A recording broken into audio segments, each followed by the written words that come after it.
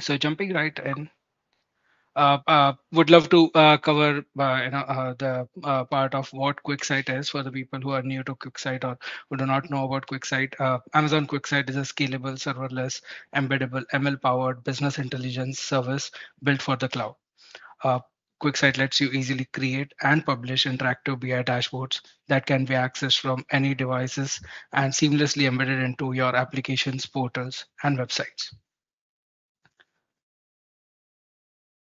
Going ahead, sorry, did I hear? Okay, maybe I'm hearing my own echo. Going ahead, would love to explain the things that we are going to cover today. The idea is that by end of the session, we would have learned all about authoring a geospatial visual on Amazon QuickSight, best practices on how to use geospatial visual on your dashboards, and using some advanced analytics on using geospatial visualization on QuickSight. And then we will stop for questions and answers.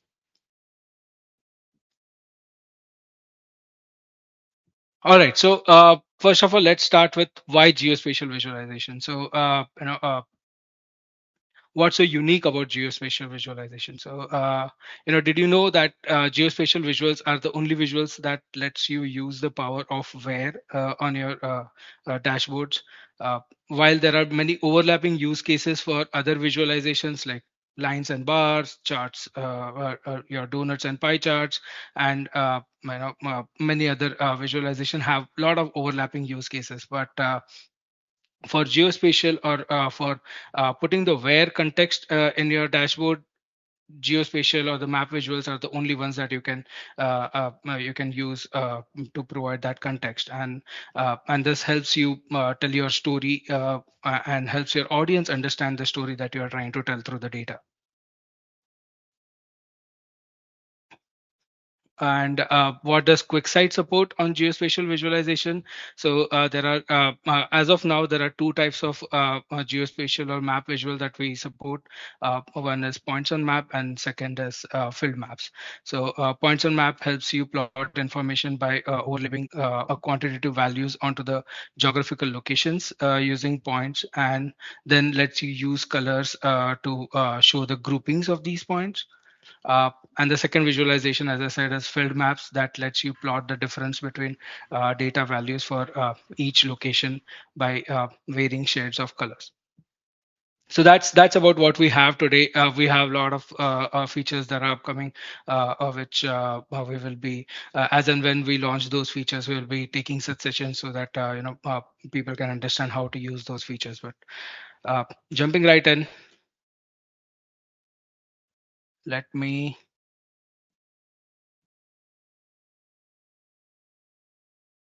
start with like a basic demonstration on how to use these features. Let me see if I'm sharing my correct screen. Yep. All right. What we are going to cover is plotting a basic visualization, and how to like just for a single country which will have multiple geolocation fields like states, cities, boundaries, and those admin boundaries. Uh, we will be using we will be creating some hierarchies on these geo files to use features like drill downs and stuff like that. We'll be doing some conditional formatting on some of the geospatial visuals. We will be seeing how to plot multiple countries and other use cases as we go. All right, let us start.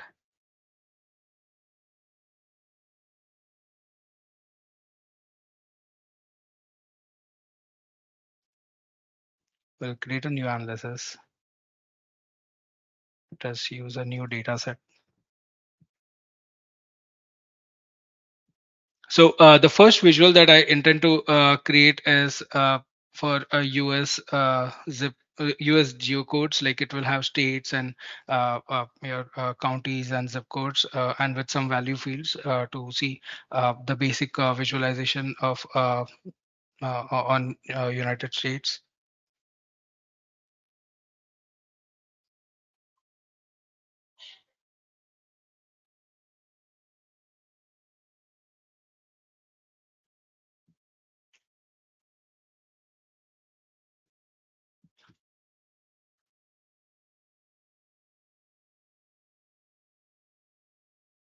So, the best practice for using a geospatial visualization on QuickSight is to, always edit your data and create hierarchies in your data, so that you can use advanced functionalities like drilling down into your when you have your visualization.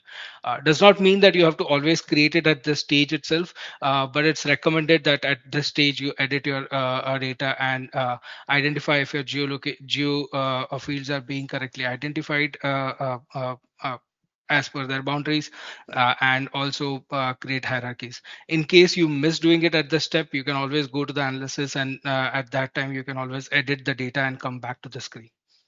So we'll go to edit data.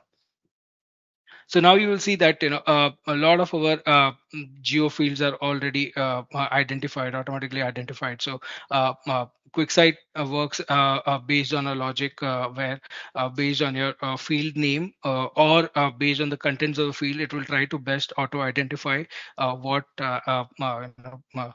if it is a location field, and what kind of location field is it, like a state or a county or a country. But it's always a best practice to just see if they are like correctly identified. So you will see zip is like postcode, latitude, longitude, everything is like correctly identified. City is properly identified. State name is identified. So I think this reduces some of our work. At this stage, what we recommend is always create hierarchy on your geospatial field so that QuickSight can identify, if you are, for example, plotting a county. Now, there are counties that can have overlapping name between multiple states, but when you create a hierarchy, a QuickSight can identify that which state county do you mean. So we'll quickly create a hierarchy here. So you add to a hierarchy, you create a new geospatial hierarchy. So at this stage, QuickSight has identified that all the states and the data in this belongs to a single country, and all you have to do is specify which country. And QuickSight lets you populate all these countries. So if your country data has got any of these countries, a QuickSight will identify them.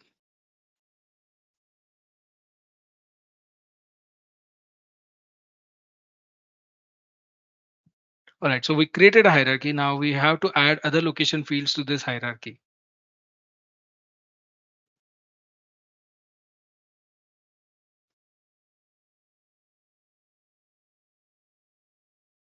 So we added county name here. Let us also add zip code.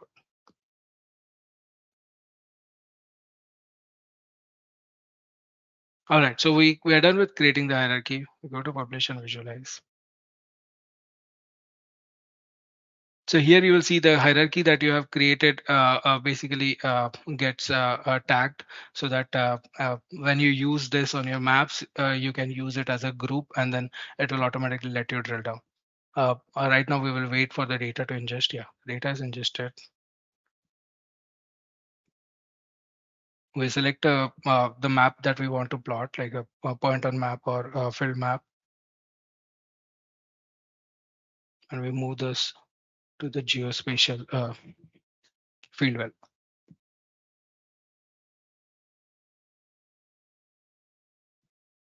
So you'll see for United States, it has automatically auto geocoded all the states based on the state name. You can add any value field, and it will automatically size them based on that, based on the value of that field. You can use color field well to color the locations based on region group. So this is the most basic geospatial visualization that QuickSight allows you to do. It also allows you to interact with your visual, create filters and everything, and auto zooms based on where your data is. So, for example, right now, like since all the states are being plotted, it will show me a view where I can see all my states. But for example, if I had created a filter,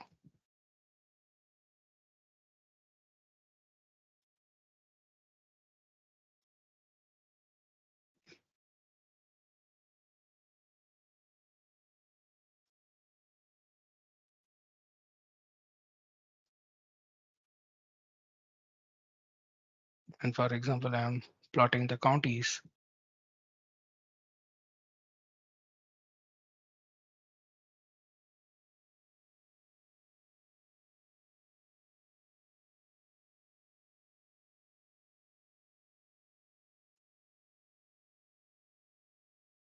So it will basically try to zoom in wherever based on the size of the point, and it will also let me auto zoom back to my zoomed view. So that's for example, if I have zip codes.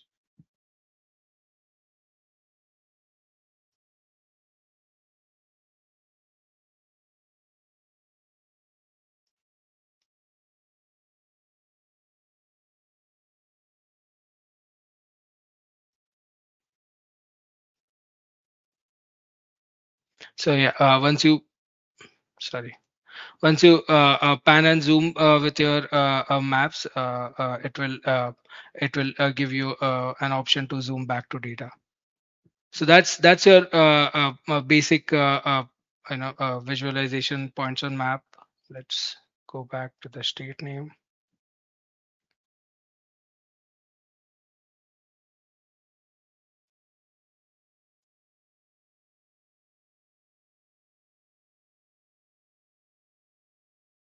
So another type of map that QuickSight supports is the field map. So you can basically have fill the boundaries of your geolocation based on the value field, and it will vary based on your data that is being populated. So what next? I also wanted to cover conditional formatting. So in this case, like for field maps, for example, we also let you conditionally format your background color based on the value of the field. So for example, you just go to this, here you click on conditional formatting, you add a background color. So there are two types of field types that we allow. One is like a solid color, where you can just specify any condition, like every state that is greater than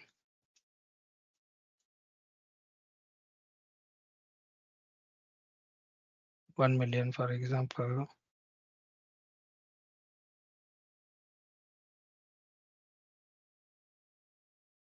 So it can create these conditions, and you can like add multiple conditions to color your data separately.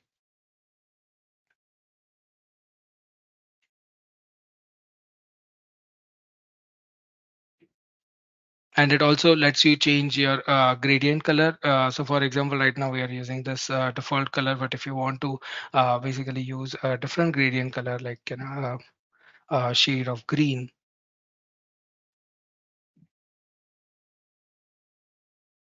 so it will basically use the shade of green to highlight the varying data here.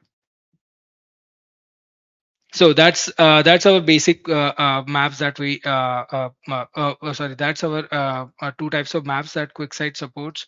QuickSight also lets you populate maps all over the world. So for example, like if you want to plot a map for United Kingdom, I will try to show that, or if you want to plot for multiple countries, you can do that as well. So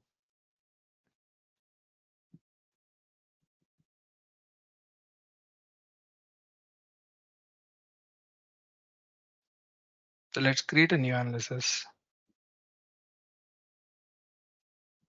Use a new data set here.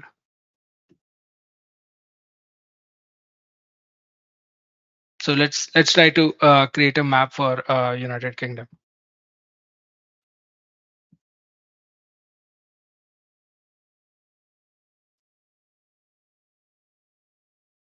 Again, the best practice is to basically create a hierarchy so that QuickSight understands what country and what state your locations belong to, and also recheck if the city or counties have been auto-identified. So, for example, in this case, the town or city is not auto-identified by QuickSight. So you can just change the data type, and whatever data it belongs to, like for example, city, you can just select that data type.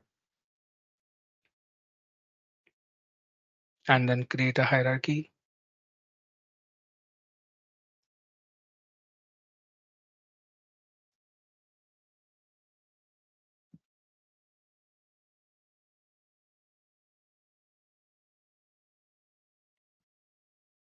And then add your other location fields to that hierarchy.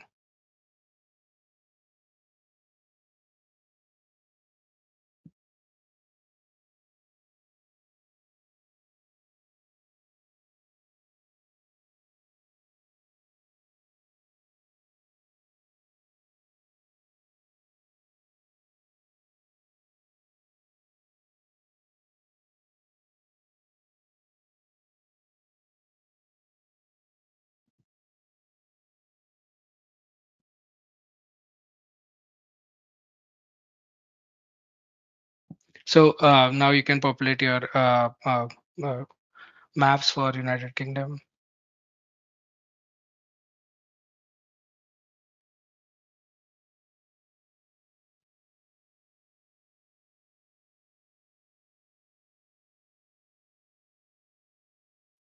So you can populate up till the zip code, and QuickSight will automatically identify and zoom it based on where your data density is, and let you like move and interact with the map. So, for example, you keep interacting, and now you are at a stage where you want to go back and reset your view. You can just click on zoom to data, and it will take you back to your original view with visibility to all the data. So. Yeah, these are the kind of maps that you can use now. Using these maps, you can also use map as a filter for your dashboard, like using cross visual filtering. I can quickly show you that.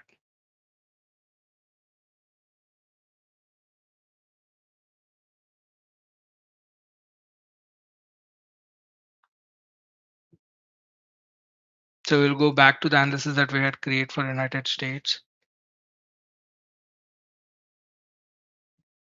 And now let's add another visuals to your dashboard.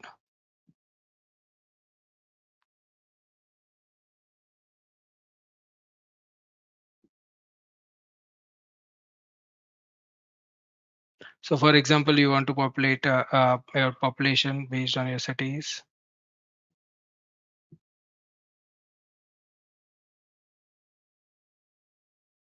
Now, now what you can do is you can basically use your map as a filter in this case.